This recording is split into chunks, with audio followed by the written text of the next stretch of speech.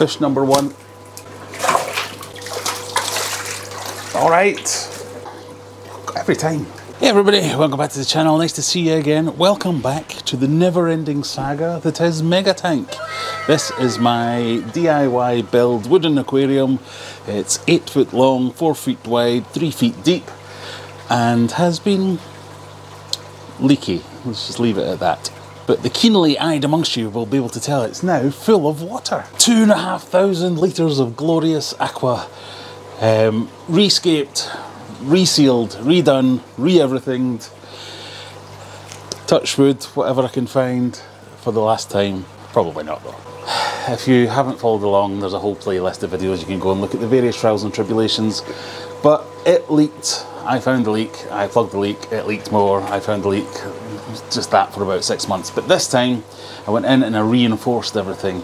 So there were a few trials and tribulations getting this ready again. Unfortunately, this is day 3 or 4 of it being refilled, and the SD card that I filmed the first few days of this died. So you've got none of that, but basically you've just missed me adding water and rescaping it. But what I've done is I've reinforced the front the last time it leaked, reinforced the back with these steel brackets because I can no longer get behind the tank because it's all attached and too heavy, and the sides.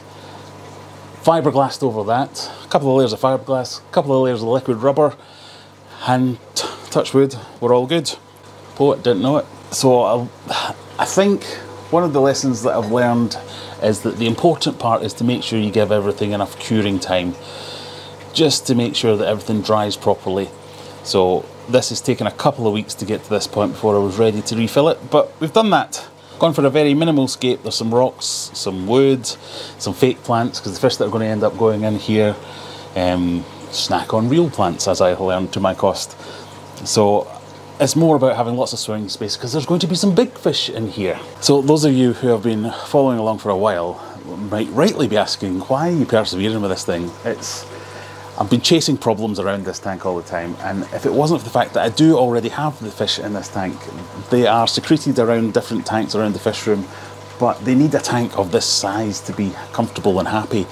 So it's more about the fish welfare at this point. I need to have a big tank, and this is my best chance of having a big tank to house the fish that I've already got. If I didn't have those fish, I would have admitted defeat.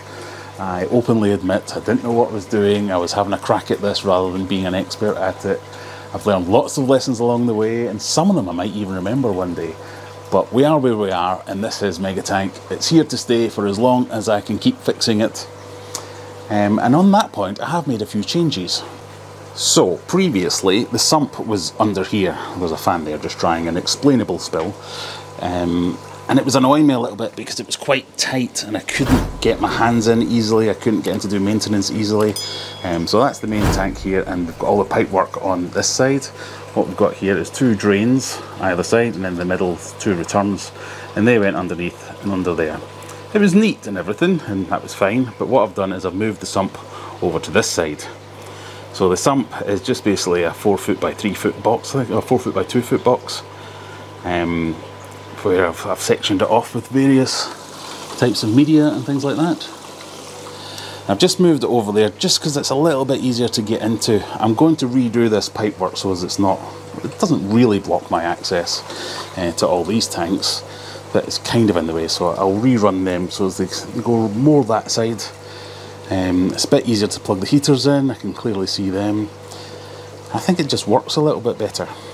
But this explainable water patch was from just a hose split.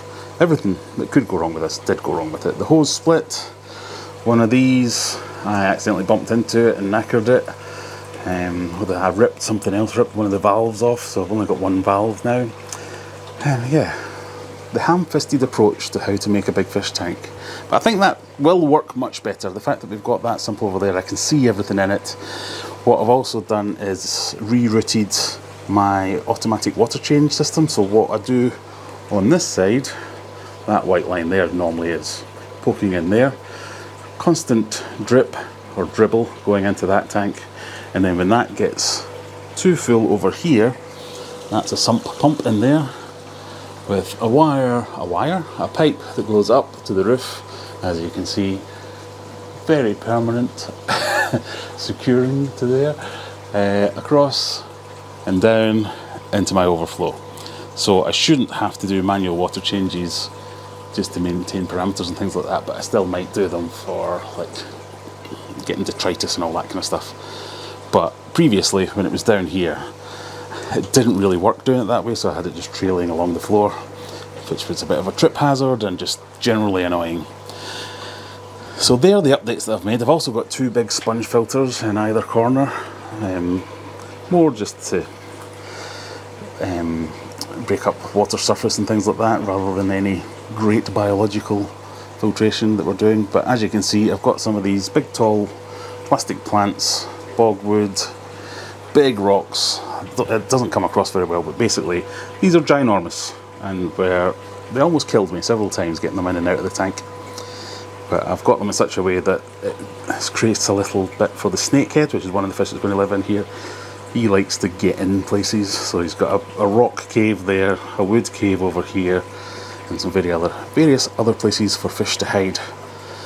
But like I said, we're on day 3-4 of this. Everything's up to temperature. There's only one thing left to do, and that's get the fish in. And the fish that we're talking about, we've got some in this tank: the Oscars, the silver dollars, Severums, and then through there is the big fish. So in this spare tank, this is just a spare 5-foot tank we've got here, we've got the gourami. He's currently nameless, need a few more suggestions for that. I've had a couple. And then Gordon the snakehead. So he is a ginormous, am I overusing the word ginormous? He is a large emperor snakehead who has mastered the art of camouflage and will not be focused on. Too much reflection. But yeah, he's a good couple of feet long, and the gourami's not too bad either. They've actually done really well in this tank. They've actually no aggression or fighting, no signs of stress or anything like that. They've looked pretty good, but it's just not big enough. And it's leaking as well. Yay! So I'm going to add the small big fish first, give them a chance to get settled, then we'll move the big fish in. So, in anyone's terms, this is a big fish net, but for the big fish, we need an even bigger fish net. Made sure that all the temperatures match in all the tanks, so it's just a case of hoik and in. Let's see how wet I get. Fish number 1, the small Oscar, no longer small. I'm going with the plop and drop method just to minimise stress, get everything done as quickly as possible. Silver dollars, Severum. And these are all fish that have all lived together in this tank for months quite happily. So you might not think they're all compatible with each other, but they've been doing pretty well. Big Oscar putting up a bit more of a fight. Alright. Be free. I just put a handful of black sand into my nice clear sand. More silver dollars. Every time. Everyone seems okay. Big fish. Don't know if you can see the big fish, but that's just out there. I'll be back in a second. Probably soaked to the skin. That's a fairly easy catch, even though he's freaking out a little bit. Chill. And gets me nice and wet. I just wanted to show you the size. So this is the gourami. Well over a foot.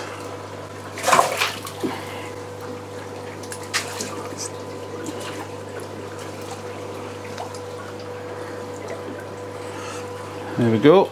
He's in there. Snakehead. And he is a chonky boy. Really good weight to him as well.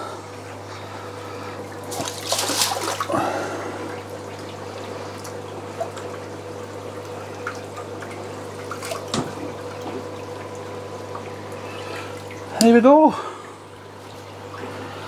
Only a mild soaking. I think I've come out of that quite well. And there we go. Everybody in and happy. Exploring the caves. Silver dollars just doing the patrols. The Oscar's in there. Gourami's kind of skulking down at the back there. He does not like to be moved. But all the rest of them all doing pretty good. Yeah, I'm really happy with this tank because it is a good mix of personalities. A lot of these fish can be problematic with the fish that they're in with, but they all seem to get on really well, which will be the case until they don't, I suppose. But for now, Gordon has a nice home. He is the gentle giant, gentle-ish giant. Really impressive fish.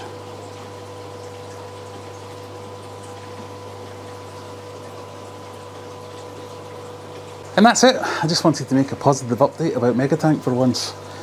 They've only been in a few minutes, but everything looks fine. Like I say, the Grammy's sulking a little bit in the corner, but he'll come round. Everyone's happy, I'm happy. The plumbing changes that I've made, I think, are going to work out for the better, make maintenance a lot easier on this. And yeah, touch wood, hopefully we don't have too many more problems. And I can make lots more positive videos about this. So, if you're interested in this type of thing, we've got lots of other tanks around here. I know I concentrate on this one, but it has been specifically problematic. Click that subscribe button, click like if you like the video and all that good stuff. If you want to join me to ask me any questions in the live, Friday night at 9 PM, most Fridays, come and join the live stream. But most importantly, thank you for watching and we'll see you in the next one. Bye!